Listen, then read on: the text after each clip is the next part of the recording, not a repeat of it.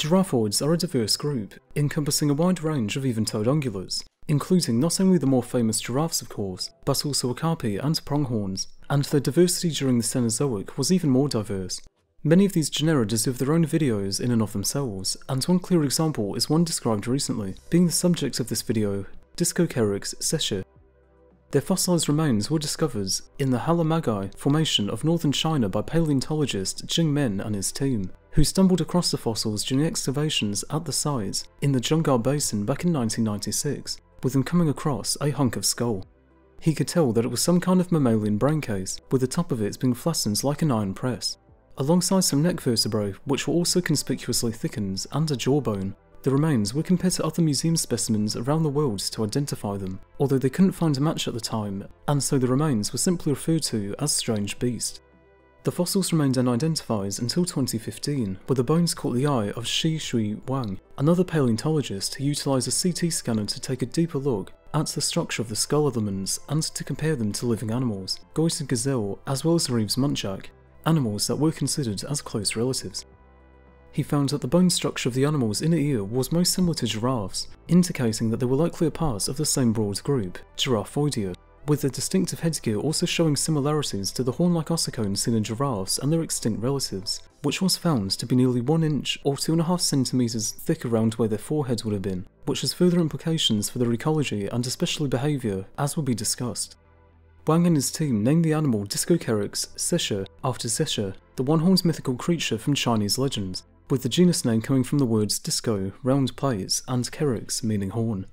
The animals themselves date to around the early Miocene, around 16.9 million years ago, standing about as tall as a sheep, and having a neck length comparable to other similar-sized mammals, but they were unique in one incredible aspect. Their head and neck features were, as mentioned, conspicuously thickened, implying that they were constructed in a way to withstand a tremendous amount of force for some given reason, with the skull reef having a large, flat surface.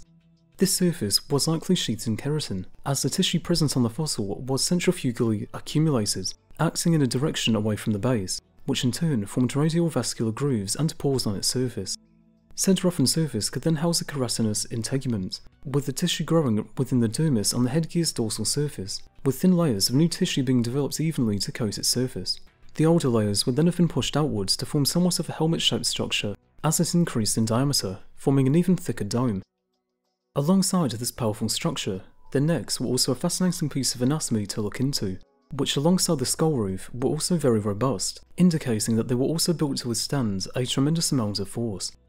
The head and neck joints were very complex, with them having very unusual atlanto-occipital and intercervical articulations that were extremely enlarged, with their condyles being ventrally fused and their basic cranium being expanded to form a pentagonal basilar platform. The ventral arch of the atlas is also correspondingly thickened, forming a complex surface for articulation.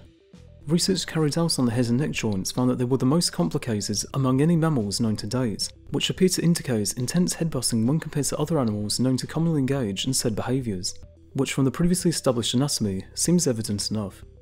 An enlarged atlanto-occipital articulation, but not enlarged between the other cervicals, has also been observed in muskox and their close extinct relatives, although being less pronounced than in Discokeryx, indicating that their method of headbutting was very extreme. To assess their capacity for headbutting, the researchers digitally reconstructed the head and neck joints using a technique called finite element analysis to test just how much force they could withstand. Compared to 3 extant headbutters, muskox, Argali mountain and blue sheep, the simulation set out to explore how well the bones and other objects dispersed differing impact forces under different conditions, including intense headbutting duels, and it had some interesting results. It was found that in the time history curves of strain energy the bone structures endured, the peak values of the extant headbutters was 1 to 5 times larger than that of Discokeryx, with the latter showing barely any strain on their neck and head joints under similar pressures. This showed that the mechanical effects observed in the cranium of Discokeryx greatly surpassed those of extant headbutters in both strain energy absorption and protection, and that they could therefore handle even heavier blows. Alongside their complex head and neck joints, Discokeryx's optimization for this method of combat was both fiercer, more optimized, and more resistant than any other known vertebrate headbutters, living or extinct, including animals like pachycephalosaurs and tapinocephalians like moss chops. Said impacts are even found on juvenile animals, as a subadult specimen with pathological structures interpreted as chronic osteomyelitis, the infection of bone, was found in the headgear, indicating that younger animals also engaged in said headbutting behaviours as well. This behaviour is also observed in living giraffoids, particularly giraffes, although this behaviour is different in how it is conducted. Alongside this, said headbutting may also have been another explanatory variable as to how giraffe necks became as long as they have. Giraffes hit rivals sideways with their heads and necks, instead of directly head-on, clobbering one another with their smaller, horn-like ossicones, with said quote-unquote necking, as it is known, potentially being the primary driving force for their long necks, and that high-level browsing was likely a compatible benefit of this evolution. The long necks of giraffes have been held as a classic example of adaptive evolution since the time of Darwin, and is a natural selection process that has inspired various hypotheses to explain their peculiar feature. Competition with other browsers for food resources and the necks for sex hypothesis, in which elongation is related to intermale competition, are just some of the many that have been proposed. Testing this is difficult, however, although the fossil record from the close relatives can play a crucial role, with Discokeryx now being a key staple in this discussion. Although their skull and neck morphologies differ greatly, both extant giraffes and Discokeryx utilise and indeed utilised aspects of these parts of their bodies in male courtship struggles, both evolving in an extreme direction. The neck size of male giraffes in many cases is related to social hierarchy, as a longer neck is able to generate more speed and power, in addition to extended browsing capabilities. As such, their behaviour may well have strongly influenced their morphological evolution as well, being able to reach higher sources of foods at the same time as reinforcing territorial behaviours. Another factor for both giraffes' long necks and Discokeryx's formidable headgear could also be in regards to the marginal ecological niches they occupy in contrast to bovids and cervids, in order to avoid competition, something supported by the environments in which the group diversified in. By analysing the chemical signatures in their tooth enamel to gain a glimpse of their eating habits, it's revealed that Discokeryx occupied a specific niche in their ecosystem comparable to extant giraffes. The team also analysed the chemical signature in xiezhi's tooth enamel to gain a glimpse of their eating habits.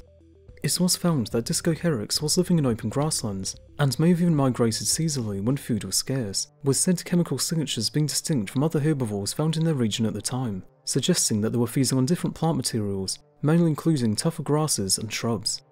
Their environment in northern China during the time they were alive became more arid over time, due to the rise of the Tibetan Plateau in the south, which blocked the movement of water vapour, creating a drier environment in the process, as well as forming more environmental pressures on their ability to survive. A similar situation occurs when early giraffes began to appear about 7 million years ago in Africa, with them experiencing a similar environmental change, as the East African plateau shifted from forests to grasslands, the same events which would go on to diversify hominin evolution. It is noteworthy to mention that extant headbutters generally live in harsher environments with lower productivity in their environments, e.g. bighorn sheep in rugged mountains and muskox in tundra, which may indicate that said violent fighting behaviours, in order to assert dominance, may well be related to survival-related stresses caused by more inhospitable environments. Comparing several groups of ruminants, it was also found that Giraffoids exhibit a higher headgear diversity than any other related animals, in large part due to their lifestyle of specific ecological niches which may well have fostered various intraspecific combat behaviours. This extreme head-neck morphology in different lineages is in stark contrast to today, given there being only 2 extant representatives, although as a whole, including extinct members, Giraffoids seem to display more diversity in headgear morphology than any other ruminant group, with the criteria set up by the study finding a total of 14 known types of headgear in Giraffomorpha, Giraffoidea plus Paleomoricidae, 13 in Giraffoidea, 9 in Cervoidea, and 8 in Antilocapridae plus Hoplitomericidae. This diversity could be down to the dermal nature of their headgear, with them having ossicones having strong developmental plasticity and flexibility due to their ossification centres not being constrained in specific areas, such as the tip and outer surfaces in bovids, being distributed deeply and widely within the headgear. These results show that biotic factors, such as differing strategies in sexual combat, may well have acted on Giraffoids' head-neck morphologies, with necking combat in giraffes being one of the primary driving forces for extant giraffes to have evolved longer necks, with the added benefits of high-level browsing also coinciding. Of course, since female giraffes also have the longer necks and limbs, a combination of natural selection for dietary preferences alongside sexual selection shows that a number of factors were relevant for their evolutionary trajectory. And as with most, if not everything in zoology and biology, things are not always as straightforward as we tend to think. Another interesting result from the study, this time a taxonomic one, raises questions on another peculiar Miocene ruminant, that being Sidemotherium, an animal I've also made a video on for those interested, with it being found that they may actually be a giraffoid instead of a bovid. This is supported by the lateral semicircular canal being closer in proximity to that of the posterior semicircular canal, a condition seen most commonly in giraffoids and less so in bovids, with theirs being higher up. Alongside this, histological sections of their peculiar headgear demonstrates a lamellar structure with some large osteons, characteristic of mature bone, which is similar to that of some fossil and extant giraffids. They also share the ventrally fused occipital condyles and the central development of the headgear, with it being almost solely supported by the parietal bone, a feature absent in members of Bovidae. As such, the study classifies Cydamotherium as clading alongside Discokeryx in the newly formed clade Discokericinae, although it will be interesting to see if this classification holds up on further inspection. All in all, I thank you for watching this video on these animals, and that you may have learned something new. If you would like to see more from this channel, be sure to subscribe if you haven't already. And with that, I'll see you next time, whenever that may be.